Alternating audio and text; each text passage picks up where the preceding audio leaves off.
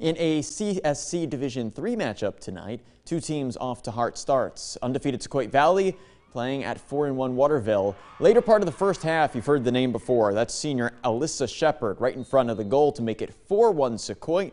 So a pretty comfortable lead, but Sequoia adds on to that to make it 5-1 late in the second now, and that was Shepard with a penalty kick that scored 2. She scored 2 more after that as well as Sequoia closes the door 6-1.